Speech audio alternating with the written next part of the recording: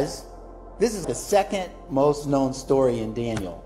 You know, the first one would probably be Daniel in the lion den, right? And this is Rakshak and Benny and the firefighter. The men who took a stand against Nebuchadnezzar and his idol, his image, and God came through. It's powerful. You know, Nebuchadnezzar already knows that God is God. And we saw that in chapter 2, after Daniel got the interpretation for the dream. Chapter 247, it says, the king answered Daniel and said, truly, your God is the God of gods, the Lord of kings, and a revealer of secrets, since you could reveal this secret.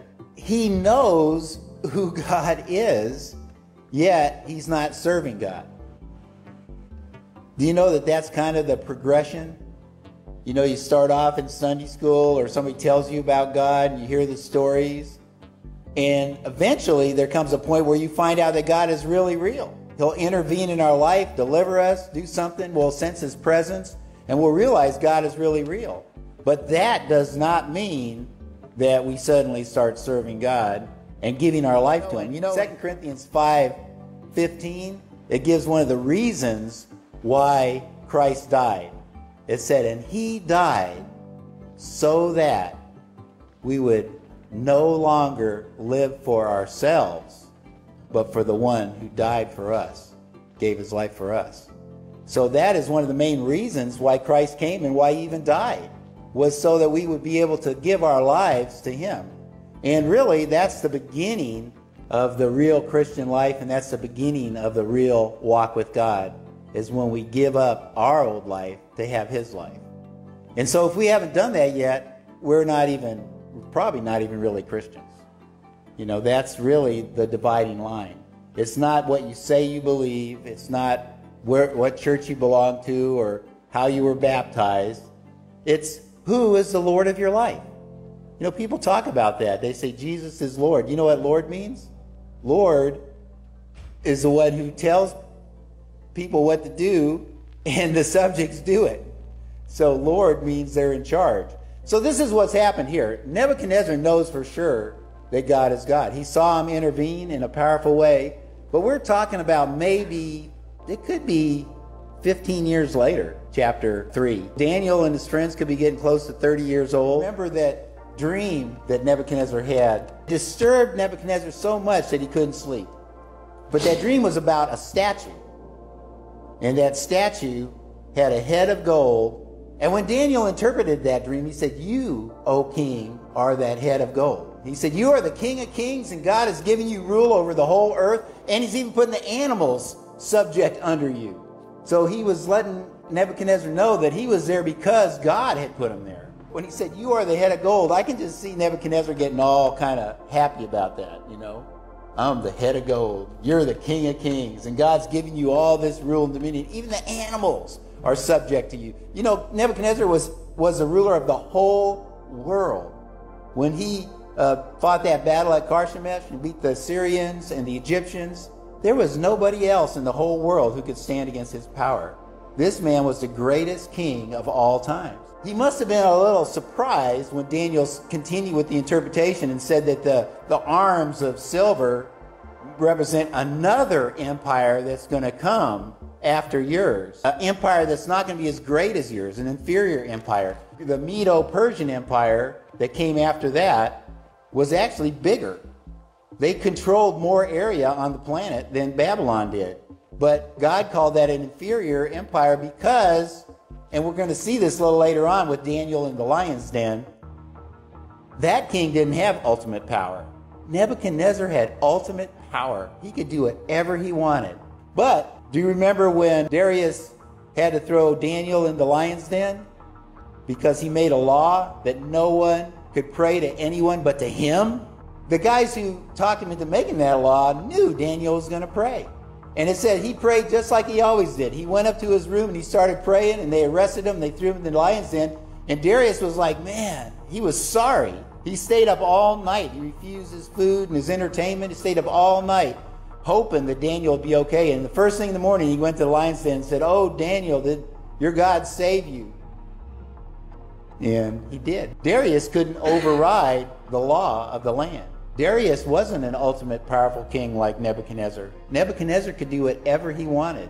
Darius was under the rule of the land, so his empire, his kingship, wasn't as strong as Nebuchadnezzar. This guy was the most powerful man on the whole planet. And what he said went.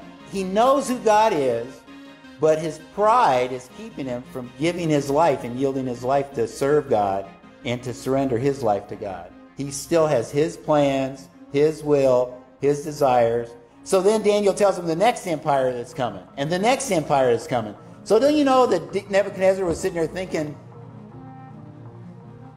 when's this next empire coming? When am I going to be challenged in my rule? I'm the head of gold. So what we see here is he starts building a statue for himself. It says 60 cubits in some Bible. That's 90 feet tall and 9 feet wide.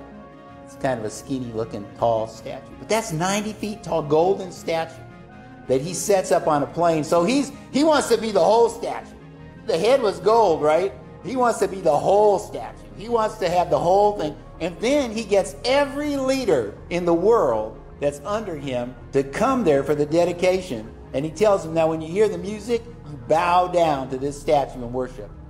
He's making sure that he doesn't have somebody in his empire who's getting ready to set up the next empire or take him over. He wants to make sure everybody gives allegiance to him, and he is the top dog. He is the one in charge. And we're also going to see that he doesn't really even believe in his gods. He is the one that's on top. He is the God as far as he's concerned, because we're going to see he's going to ask these guys that won't bow down, who's going to save you? What God is going to save you from my hand before I throw you in that furnace? What God? So he's saying nobody can save you from me. He's saying he's even above his gods. That's what he's saying. Nebuchadnezzar is serving himself. So even though he knows God is God, he is sure. Last week he announced that no other God could do what Daniel's God did. And he knows God is God for sure. He's had that revelation. He's still on the throne of his life and on the throne of his kingdom. And we're going to see how this plays out. We're just going to go ahead and read from chapter 3:1 right through verse 18. So Nebuchadnezzar made an image of gold, whose height was 60 cubits and its width 6 cubits. He set it up in the plain of Dura in the province of Babylon. And King Nebuchadnezzar sent word to gather together the satraps, administrators, governors, counselors, treasurers, judges, magistrates, and all the officials of the provinces to come to the dedication of the image which King Nebuchadnezzar had set up. So the satraps, administrators, governors, counselors, treasurers, judges, magistrates, and all the officials of the provinces gathered together for the dedication of the image that King Nebuchadnezzar had set up. And they stood before the image that Nebuchadnezzar had set up. Then a herald cried aloud, "To you it is commanded, O peoples, nations, and languages, that at the time you hear the sound of the horn, the flute, the harp, the lyre, the psaltery, and symphony with all kinds of music, you shall fall down and worship the gold image that King Nebuchadnezzar has set up. And whoever does not fall down and worship shall be cast immediately into the midst of a burning, fiery furnace." So at that time, when all the people heard the sound of the horn, the flute, the harp, the lyre, and symphony with all kinds of music, all the people, nations, and languages fell down and worshiped the gold image which King Nebuchadnezzar had set up. Therefore, at that time, certain Chaldeans came forward and accused the Jews. They spoke and said to King Nebuchadnezzar, "O king, live forever. You, O king, have made a decree that everyone who hears the sound of the horn, flute, harp, lyre, and psaltery, and symphony with all kinds of music shall fall down and worship the gold image. And whoever does not fall down and worship shall be cast into the midst of the burning fiery furnace. There are certain Jews whom you have set over the affairs of the province of Babylon, Shadrach, Meshach, and Abednego. These men, O king, have not paid due regard to you. They do not serve your gods or worship the golden image which you have set up." Then Nebuchadnezzar, in a rage of fury, gave the command to bring Shadrach, Meshach, and Abednego. So they brought these men before the king. And Nebuchadnezzar spoke, and saying to him, "Is it true, Shadrach, Meshach, and Abednego, that you do not serve my gods or worship the gold image which I have set up? Now, if you're ready, at the time you hear the sound of the horn, the flute, the harp, the lyre, the psaltery, in symphony with all kinds of music, and you fall down and worship the image which I have made, good. But if you do not worship, you shall be cast immediately into the midst of a burning fiery furnace. And who is the God who will deliver you from my hands?" Shadrach, Meshach, and Abednego answered and said to the king, "O Nebuchadnezzar, we have no need to answer you in this matter. If that is the case, our God, whom we serve, is able to deliver us from the burning fiery furnace, and he will deliver us from your hand, O king. But if not, let it be known to you, O king, that we do not serve your gods, nor will we worship the gold image which you have set up." These three guys are the only three guys other than Daniel who took a stand at the beginning of the book to stand up for their religious beliefs. They were the ones that said, "I'm not going to defile myself with the king's food." They're given the meal card, they get to eat at the king's table, but that's going to be different than the food that they're told to eat by the Bible. The Jews had food they could eat and food they couldn't eat. God told them. So God wants to be intimately involved with everything in our life, right down to even what we eat. Isn't that interesting? But they took a stand and drew a line right there. And they only ate vegetables and water for 3 years. And when they came before the king, they were found better, smarter, wiser. Daniel had the ability to interpret dreams than all the other 10,000 people that came with him from Israel. God gave them supernatural wisdom and abilities because they were willing to take a stand for God. Seems silly, like just what you eat. But God didn't think that was silly. God says in his word that if you're faithful in the little things, he will put you over bigger things. God is more concerned with our character than he is with what we say to people, what our jobs are, what we look like, what kind of authority it seems like we have. He's more concerned with our character than he is with all that other stuff. And our character is demonstrated by how we handle the little things.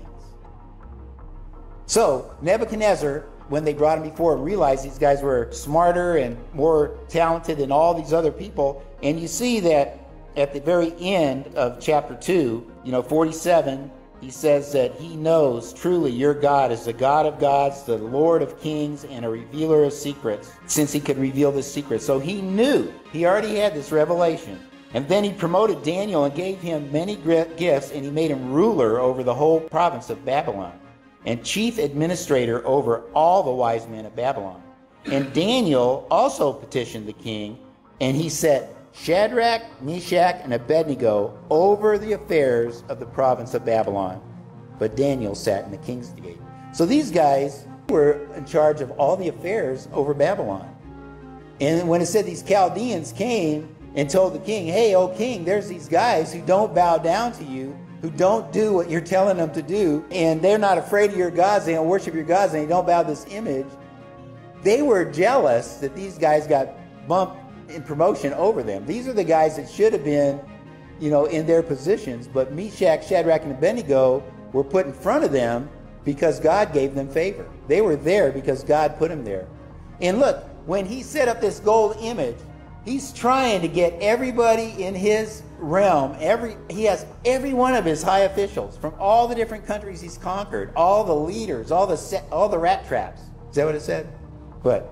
Satraps. What's a satrap? They were keepers of the realm. And so they were over the taxes, over the army, over the things. But you had the keepers of the realm, you had the governors, you had the judges, you had the counselors, you had the magistrates, all the government officials from every country in the world that they dominated were all there. And can you imagine when he set this up, this multimedia event, you know, with music and this is like when the president is inaugurated. You have all these people from all over the world, and this guy announces, now when you hear this music, everybody fall down and worship this idol. And when it went off, there's 10,000 people from Israel, just one country they conquered. They conquered the whole known world, everywhere from Africa to India. And these leaders and all these people were all there in this plain of Dura. And when that music started, they all fell down. All the big shots, all the leaders, all the cool people bowed down to this image and worship. They just figured that's just what they're supposed to do. That's what the king said. And 3 guys are standing there and they don't bow down. Do you know how hard that would be? When all the world is doing something different and you decide you're not going to bow down to this image. They are committed to serving God. And they've seen God come through. They've seen God, you know, give Daniel the interpretation of the dream. They've been lifted up. But what's the very first commandment? God's top 10 commandments. What's the very first commandment? Number 1, we just begun. God should be first in your life. They knew they were supposed to serve God and Him alone. And they took their stand again on biblical principles. They didn't just decide they're not going to do what the king told them to do. They've been doing everything right up to this point. They've been serving the king, doing what's right. That's why the king, when he hears about it, he's like, what? He goes, you know, he doesn't just go out and have them killed, thrown in the furnace. He does something wise. He has them come before him and he asks them himself, is it true? Is it true? Then he says, I'm going to give you another chance. Now, if you're ready, verse 15, when you hear the sound, and they go through the whole list of instruments, and you hear the music, if you fall down and worship the image which I have made, good. If you don't, you're going to be cast immediately into this flaming furnace. The king wanted to know for sure, hear it from their mouths, and they are willing to stand against all the customs, all the people, all the leaders, stand alone and face Nebuchadnezzar. They say, our God is able to deliver us. Nebuchadnezzar is, what God can deliver you? He says, they say, our God can deliver us. But even if he don't, we are not bowing down to worship your idol. How can he know for sure that God is God and still not surrender his life to him? Why does that happen? Do you think there's anybody that you know that may know for sure that God is God, but they haven't surrendered their life? Do you think that's possible? There's people like that all around us. There's people where God has intervened in their lives. God has delivered them. God has done all these things, and yet they're still living for themselves. And that is one of the things when we see in Revelation, when the wrath of God is poured out on the earth, it's going to be poured out on people who don't obey the gospel and who live for themselves. All of us deserve the wrath of God. All of us have sinned and fallen short of the glory of God. And the wages of that sin is death. But the free gift of God is eternal life through Christ Jesus, the Lord, who gave his life, put on an earth suit and came and gave his life so that he could save us from that wrath. But if we decide we don't want to go by that plan and we still want to do what we want to do when we want to do it and how we want to do it, then fine, we're allowed to do that, but we will pay the consequences. The very thing that he died to save us from will be what will suck us up, and that'll be the destiny of our life. We have to decide who we're going to serve. Daniel and his friends remembered who they were. Talk about the parable of the sower in Matthew 13. It talks about the seed of the word of God is sown on the shallow earth where there's rocks beneath the surface, and how it springs up quickly, but when the heat of the day comes, it withers because the roots aren't deep. You know, you can hear the word of God and you can say, that sounds great, and you can jump on board and you can say, I'm going to live my life and I'm going to do this and I'm going to go for it. But as soon as the persecution starts coming, as soon as things don't look the way you think they should, as soon as you say, oh, look, I'm doing everything I'm supposed to, and now look what God did, and we fall away because our roots aren't deep, that's where the rubber hits the road. Daniel and his friends were yanked out of their house, made to walk 900 miles, probably in chains, probably castrated, sent to school to learn a new language, separated from their family, separated from everything they are, given a new name where the world was trying to press its identity onto them, and yet take a stand for that God who didn't seem like he was doing anything for them at that point. Do you realize that's the kind of commitment God's looking for? In persecution, in this fiery furnace, that's where God is going to manifest his glory. That's where he is going to reveal himself. You know, they may have been thrown in that furnace, but when Nebuchadnezzar looks in there in a little bit, he's going to be like, didn't we throw 3 guys in there? Oh, yes, King. Well, there's a 4th one in there. He looks like the Son of God. And they're all in there walking around. God is manifesting his power and his glory in the midst of the furnace. If those guys would have chickened out and lost their faith before they went in the furnace, they would have fried. But they were like, even if he doesn't save us, we're not bowing down. We're trusting God regardless of what it looks like. He lets us go through fire.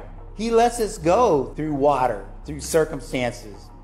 But he promises to deliver us through it. You know, we want God to deliver us out of problems. But sometimes it's a greater witness to people around us to see that God goes through the problem and brings us through the other side. These fellows might have actually been thinking of this scripture from Isaiah 43, 1 through 3.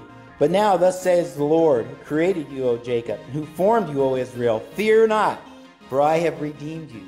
I have called you by name. You are mine. When, not if, when you pass through the waters, I will be with you, and the rivers, they shall not overflow you. Listen to this one.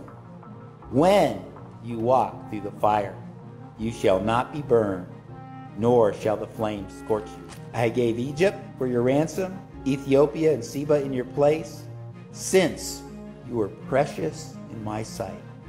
See, we can think God has abandoned us because here we are getting ready to fall in the fire, or here comes a flood of circumstances overwhelming us. But the truth of the matter, you're precious in God's sight. He was willing to give his life for you. Like if you were the only one on earth, God would put on his earth suit and come down here and give his life for you. Isn't that amazing to think about? That is really the depth of his love for us. He says we're precious in his sight, and he wants to redeem us. But he doesn't say, I'm going to keep you out of the flood. He said, when the waters come. He didn't say, I'm going to keep you out of the fire. He goes, when you walk through the fire, he promises to be with us. God wants us to carry his image. Do you remember when the Pharisees tried to trick Jesus about paying taxes? Is it right to pay taxes to Caesar or not? Because if he says it's right to pay taxes to Caesar, then all the Jews will get mad at him. But if he says it's not right to pay taxes to Caesar, then they're going to turn him into the Romans and say this guy's trying to lead an insurrection, tell people not to pay their taxes. So what does Jesus do? He said, give me a coin. They hand him a coin. And he says, whose image is on this coin? Remember, this is a key thing about image. Whose image do we bear? Whose image is on this coin? They said Caesar's. He goes, give to Caesar what belongs to Caesar. In other words, he's on the coin. You pay him your taxes. You do what you're supposed to do for him. But give to God what belongs to God. If we carry God's image, we give our life to God, he's going to preserve us, protect us. But whose image do we bear? See, they didn't conform to the image of the world. Now they have all this, all the leaders of the world, and they all want to bow down to this image. Do you know that the world today is trying to press us into a mold? It has an image of how the man is supposed to look, how a woman's supposed to look, how success is supposed to look. All these images that the world is projecting through media and through the news and the politics. This is what it looks like to be a successful leader. This is what it looks like to be a beautiful woman. Are we going to be pressed into that mold and that image? Or are we going to go by this? When we read in the Bible that for a woman not to just be adorned outwardly with hair and clothes and jewelry, but the quiet, the inward part of the heart where the true beauty is. Or man to be in subject to God and to his family. Do you know, is that what we go by, or do we go by what the world says? That is the same decision we have to make as these guys had to make. The world is trying to conform us into its image, and we have to decide whose image will we bear. Are we going to carry the image of the world? Or are we going to do like Romans 8:29 says, be conformed to the image of Christ? You know, a lot of people know Romans 8:28, where all things work together for good for those that love God according to his purpose. But then the next verse says, for who he knew, he preordained to be conformed to the image of Christ. That is the image that we are to bear. And if we choose to do that, we will come into persecution. But the great thing about persecution is persecution opens the door for witness. Through that very persecution where he's threatening to throw them in the fire, that's the very thing where God has revealed not only to Nebuchadnezzar to take him to the next level, because Nebuchadnezzar is like, what God is going to save you out of my hand? That's pretty arrogant. He's not even saying his gods can do it. He's saying, I am the top dog, and I want you to worship this statue that represents me and my kingdom, and give your allegiance to that. I want to make sure that nobody's here that's going to try to put in that next empire. You're all serving me. You're all bound to me. And if you don't, what God is going to take you out? Who's going to protect you and keep you from my hand? He's saying, I'm the top dog. God is going to intervene and show him, hey, there's somebody so much bigger than you, you can't even imagine. That's going to be the next step. But Nebuchadnezzar still ain't going to serve God. He's going to realize that. He's going to make a decree, but he's still not going to surrender his life. What does it take for us to surrender our life to God? Isn't that crazy how we can know who God is, understand who God is, and we still want to do what we want to do, when we want to do it, and how we want to do it? Human nature. You know, being involved in a program like this, a lot of us realize that it takes God to break us. It takes us to get to the end of ourselves. It takes us to get to the dead end where we realize that what we're doing and how we were living isn't going to make it. And we have to yield our lives to him. And once we do that, we get to first base. But you know what we have to do is continue to live like that. We can't forget where we came from. Nebuchadnezzar realized God was God, but he forgot. And now he's trying to establish his own kingdom. And he's trying to press everybody else into that mold. And God is saying, I have a mold I want to press everybody into. It's my image. And it deals with laying down your life. As these guys are willing to lay down their life and go into the fire, he's revealed again his power, not just to Nebuchadnezzar, but to every leader of the known world at that time. They're all there. Warren Wiersbe, he wrote a verse-by-verse commentary of the Bible. But this is interesting what he said in this one place. As we move towards the end of the age, the furnace of opposition will be heated 7 times hotter, and the pressure to conform will become stronger and stronger. It will take a great deal of grace, prayer, courage, and faith for God's people to stand tall for Christ, while others are bowing their knees to the gods of this world. What if today you walked out of here, you're given the ultimatum, renounce Christ or die? One time we were in Uganda, Idi Amin's empire was rising. Idi Amin was a dictator, and he was a very cruel man, and he was killing thousands of people, just slaughtering them, and they were laying dead in the streets. People would rush by, and they'd see somebody laying dead in the street or floating in a pond, and they'd rush over there to see if there was somebody they know, and then they'd hurry on to where they were going so they wouldn't be the next person. These guys were waiting in a church on God, and they were believing it would be better to die in church than to die at the hand of these soldiers that were going through their villages and killing everybody. So they were praying and seeking God and pressing through, and a lot of them came to really deep faith during that time because it was real. You know, they had to depend on God to live. This little church in this area we were in, these soldiers come in the door, bust in the door, and they say, all right, he goes, who's willing to die for Christ? He said, if you're not willing to die for Jesus, you better get out right now because we're going to kill everybody in this church.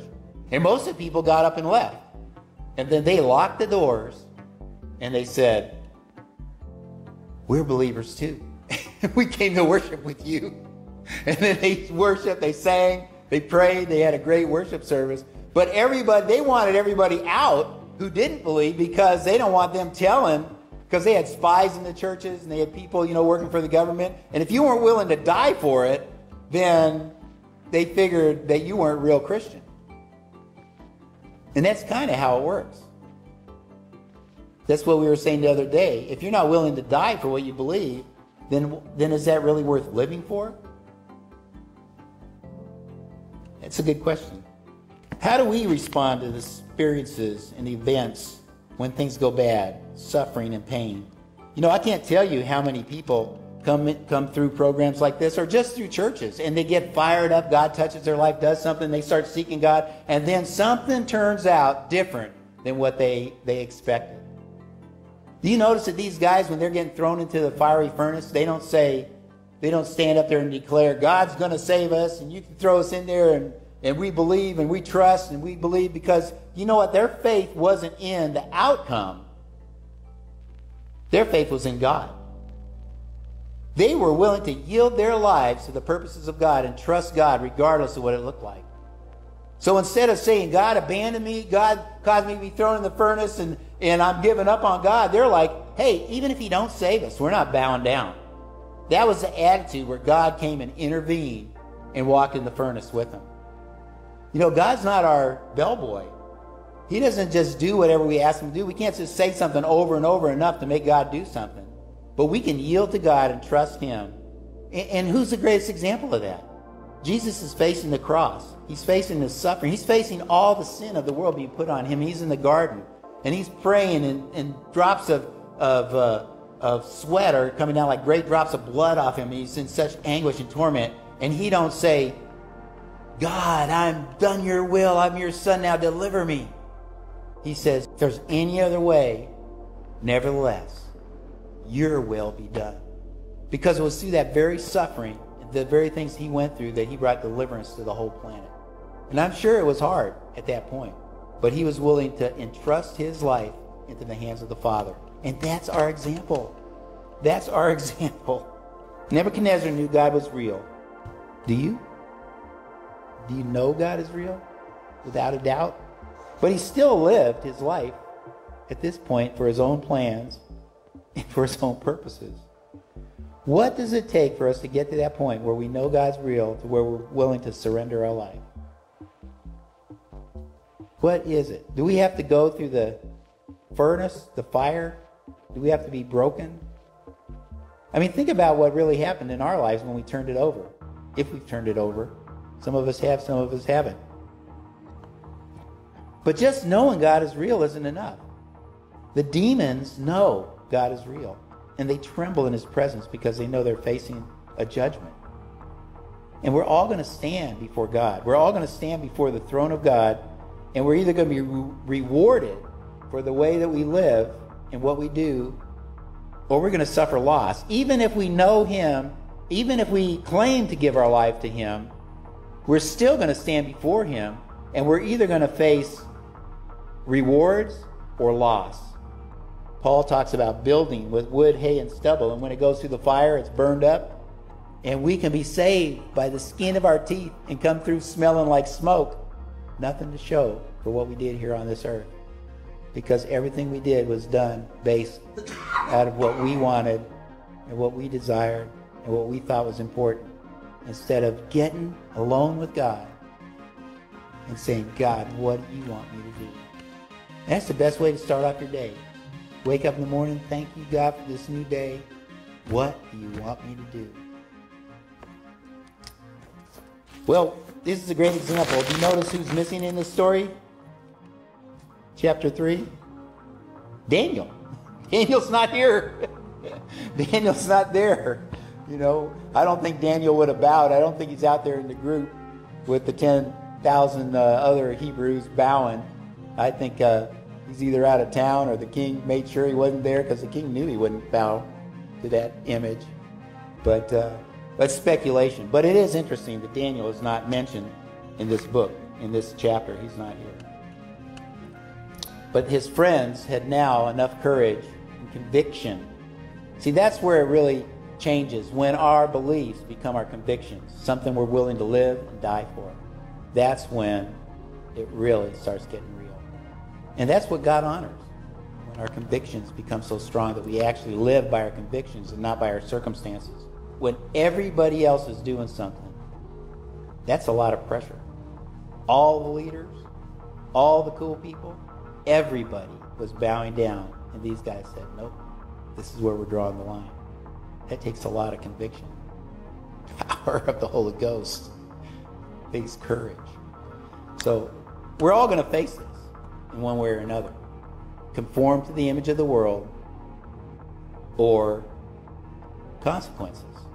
My wife would always ask people, getting in school and changing schools, are you able to, share your faith with people? And you're able to, have Bible studies with people? And, it's amazing how many people in the schools that I never heard one of them just say, oh, yes, from the beginning.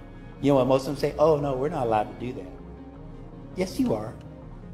Students in schools are allowed to share your faith, read the Bible, have Bible studies, but they'll tell you you can't. And they'll tell you that if you do, you're going to face these consequences. And then you have to choose, are you going to bow or not? Because the truth of the matter is you have the right to do that. And every one of them who we've talked to who actually did that started seeing God moving. The teachers aren't allowed to initiate things about Christ, but if the students ask a question, the teachers can answer it. Linda actually had one friend who went to her husband. She taught in Henderson State University, and she went to her husband and said, is it okay if I get fired because I start standing up for the Word of God and for Christ in the school? And they prayed about it, and they said, okay. She started sharing about Christ in her class. She put Bibles in her office. And the school started moving in on her. The persecution started turning up, and they started moving her from smaller office to smaller office. So finally they moved her to where her office was in a little room with a coffee pot. People would go through her desk, threaten her, but they didn't fire her. And she would do stuff like, she would have like an English comp class. She was an English teacher where everybody's required to take that. And she would do a presentation, like some people do ballroom dancing, some people do CPR or something. And then you tell people what you're doing, and then you'd write on the board. And then you'd give your presentation, and everybody would fill out this little critique. And so one time she invited us, and we did the gospel of Jesus Christ in a state school. We just walked in there, wrote it on the board, the gospel of Jesus Christ, and we broke it down as best we could, step by step, what it means, what God did, what it means to follow Christ, and invited them to give their lives to Christ. In a state school where supposedly you can't do that. And so all these people have to write critiques. This is a mandatory class. Everybody in that, gets a degree, has to take that class. And we had football players and just across the board, all kinds of people. And you know what? We're reading their critiques. There's stuff like, how come nobody ever told me this before? You believe that in the United States, in the 2000s, why have I never heard this before? One person said, I was suicidal. I had given up hope. Now I have hope. Another person was like, this is what Christians are supposed to do, but they just don't do it. And out of 50, the first time we did it, we had 52 classes, 50 of those critiques. One person said, this is preaching and I don't want to hear it. 1 out of 50. But the rest of them were all positive responses that had an impact on their lives because this one woman was bold enough to risk her job and her position to share Jesus Christ. In 100 years from now, nobody's going to care who was teacher at that school. But the impact on those people's lives could have been made for eternity. But we're going to have to decide, who do we bow to and what image are we going to carry? Heavenly Father, I thank you for this story. Thank you for these brave young Hebrews who are willing to stand for you and give their life for you. God, I pray, Father God, that we would have the guts to stand up for you in our society, Lord, as it presses us to conform to its image, as the pressures turn up, as we enter the end of the age. God, I pray that you would give us the strength to know in whom we have believed and to trust you, Father God, for the outcome. Not to be trying to control you and tell you what we want and what we believe and what we think, God, but yield our lives to you and simply say, God, what do you want us to do? Who do you want us to help? What do you want us to do to make an impact for you and trust you with the outcome? I pray for the same kind of strength of character that these three men had in our lives now, that we won't bow to the images of the world, but we'll hold out the image of Christ. And I ask that in Jesus' mighty name. Amen.